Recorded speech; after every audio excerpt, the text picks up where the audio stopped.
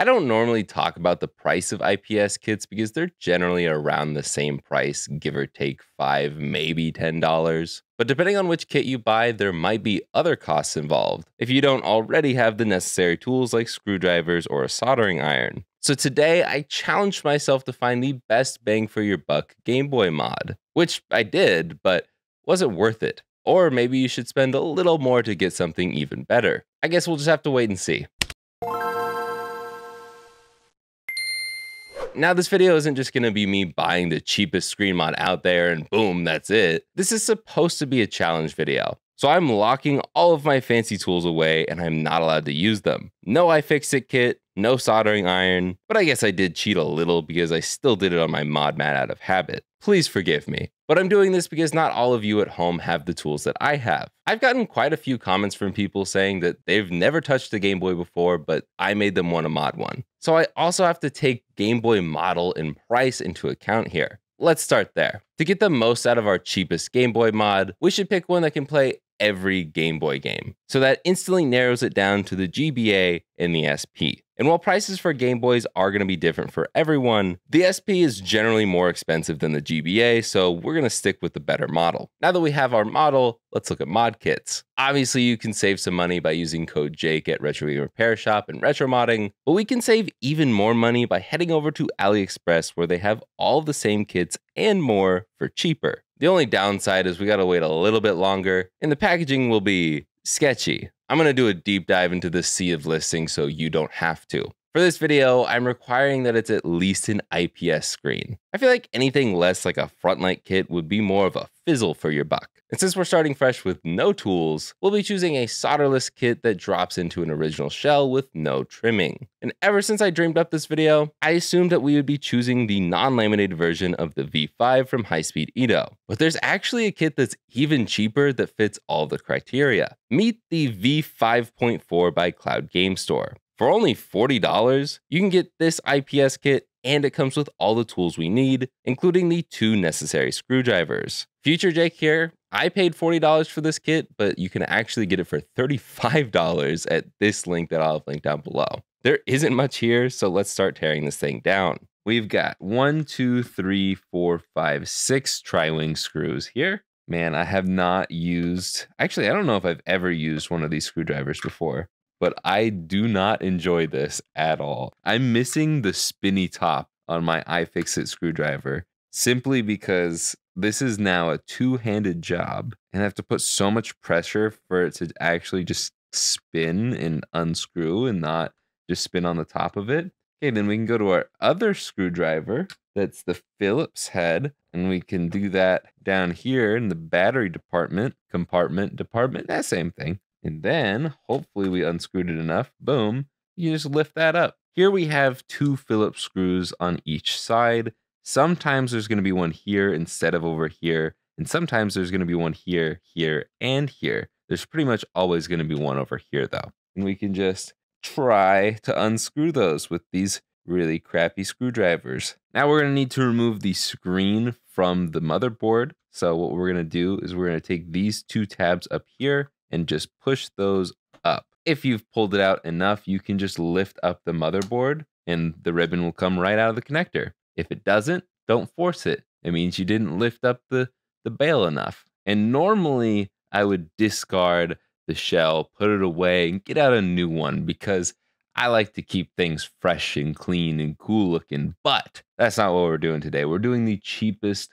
mod possible. So we're actually going to put the motherboard off to the side, and we're going to tear this down even further. Now, if your screws are not already out of your back half, you can go dump those out and take all of the plastic buttons out and the rubber membranes. Just dump all of these. I guess we could have just gone like that. That works too. We can take our light pipe out. Don't lose this. It's fine if you do, but try not to lose it. And then we're going to take our shell like this, and we're going to twist and twist like Kesha's First Kiss.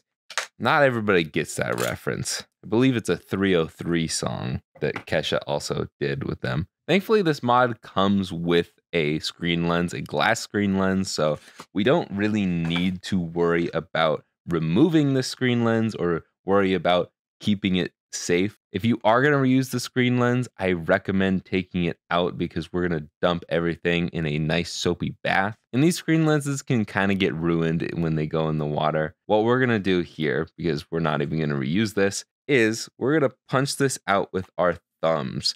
So I like to go at the top corners, push it out, and then go to the bottom, and then eventually it comes out. We can put all that off to the side, and the only things left to do are remove this. Now, I believe we can use our Phillips head here. Yep. And we can just remove these 4 smaller Phillips screws here. Do not get these mixed up with your motherboard screws. And then we can take this metal piece out. And the last thing we're going to do is we're going to need to remove the battery connector thing here. It's pretty simple. We're going to take our Phillips screwdriver because it's a little bit thinner. We're going to stick it in this hole right here. At least we're going to try. It's going to be a tight fit, but we should be able to just push through and take it out and slowly back that out. And if you do care about this sticker, you can try and remove it with a blow dryer, get it nice and hot and peel it off. You have some tweezers or something maybe, but I'm going to keep mine on. It's probably not going to look the best after its little bath we're going to give it. I'm not too worried about it. Assuming that you have water and soap at home that you can use,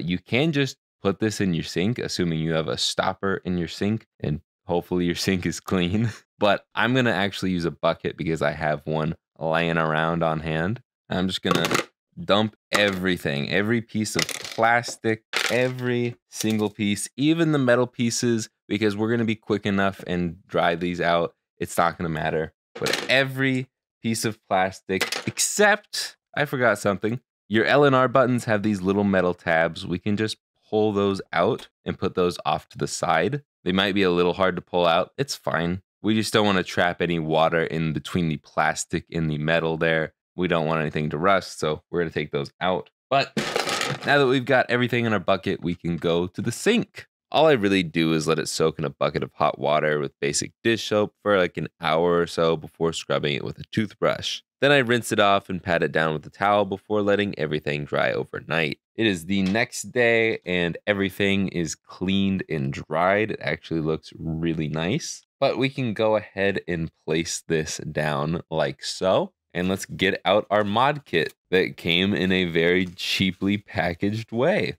But hey, I think it's all good. At least our screen is in some bubble wrap, and we can empty this bag that is for some reason separated from the screen. We've got our 2 connectors. We've got 2 double-sided tapes for some reason. Interesting. So it has us use this piece here and sticking it down on this side to even out with the bumps over here. And then we put the double-sided tape on top of that.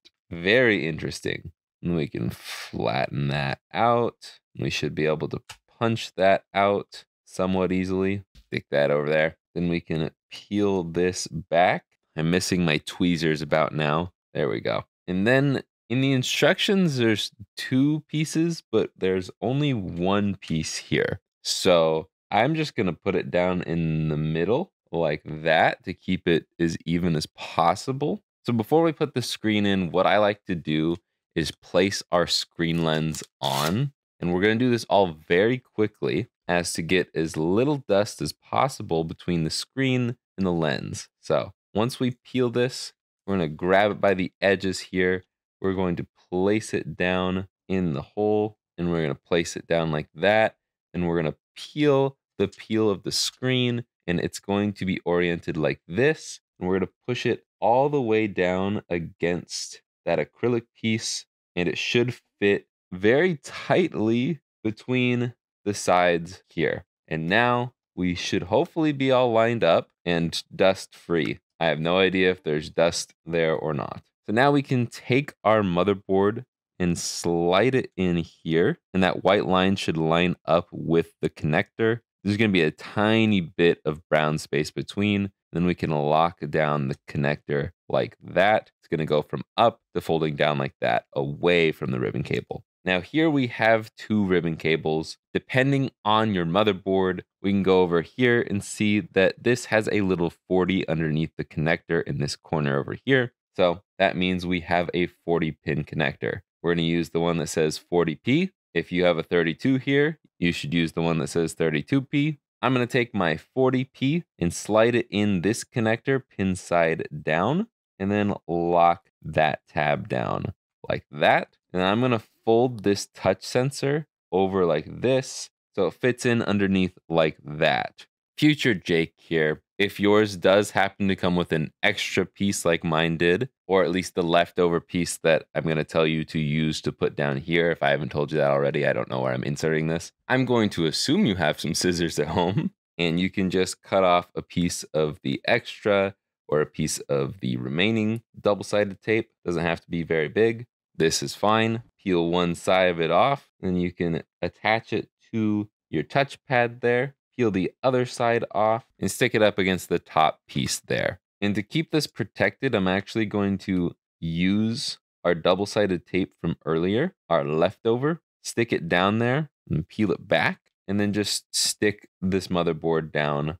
like so. And then that should prevent the motherboard from touching this motherboard. And then we can put in our buttons and membranes. D-pad over here, B on the inside, A on the outside. A and B membranes, D-pad membranes. Don't forget your light pipe that goes over here. And we're going to leave the side pieces L and R and the power switch for last. Future Jake again. My A and B weren't working so well, so I'm actually going to take the membranes out. And I'm going to use a paper towel and some alcohol, things that I assume you will have in your house. Put some alcohol on the paper towel, take your membrane, black side down, and just rub it across there. Do it to both pads for A and B, and it should give a little bit of life back into your membranes. You can do that with all of them. I'll do it with the D-pad since I'm here. You just want to be careful not to rip the membranes when you're rubbing them across. They're pretty fragile. And we can take our motherboard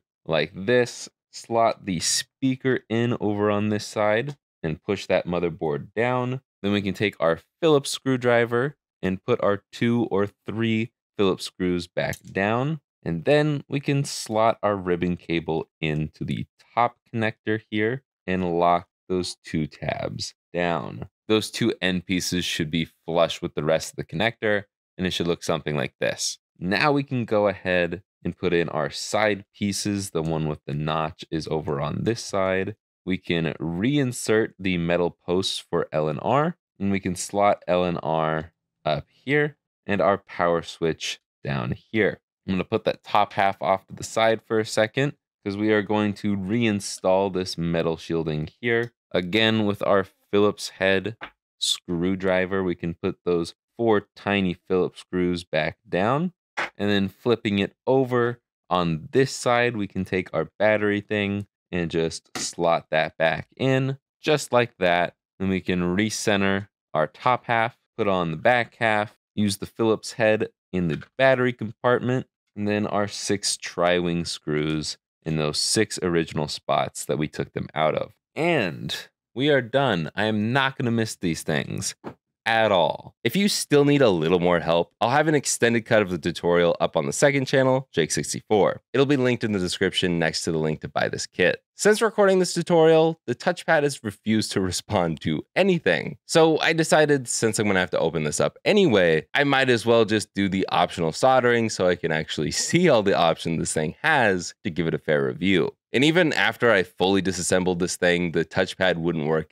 at all. I don't know what's wrong with it. If your touchpad still works, quick taps adjust the brightness levels and long presses go through the screen modes. If you decide to solder, select an R cycles brightness and select an L cycles screen modes. I have no idea what F0 mode is, but it looks no different from the HD mode. And for those who care, there is a pixel grid, horizontal lines, and vertical lines, each with black and white modes. It is fairly dim to fairly bright between its 8 brightness levels, and the panel has pretty good colors in my opinion. Overall, this kit is fairly similar to FunnyPlaying's 3.0 kit. Between the brightness levels and power draw, heck, both of them have their own touchpad issues. And while they are very close, I still wouldn't recommend this kit over others. As cheap as it is, I think you're way better off spending a few extra dollars on High-Speed Ito's drop-in kit. While I despise touchpads, I haven't really had any issues with High-Speed Ito's. And if you can solder, High-Speed Ito's kit offers a little more feature-wise and has slightly better colors. But for only $35 and a bit of elbow grease, assuming your touchpads work, I guess this kit isn't half bad. Personally, I would rather spend a little bit more to have a better experience. I will have this kit linked below, as well as a link to my ultimate GBA IPS kit comparison video if you want to see all of the other options in more detail. But what do you guys think? Let me know in those comments down below. All I can think about is how much I miss using my own tools. I appreciate them so much more now. But that's really it for this one. So like, subscribe, and I will see you guys in the next one. Later, guys.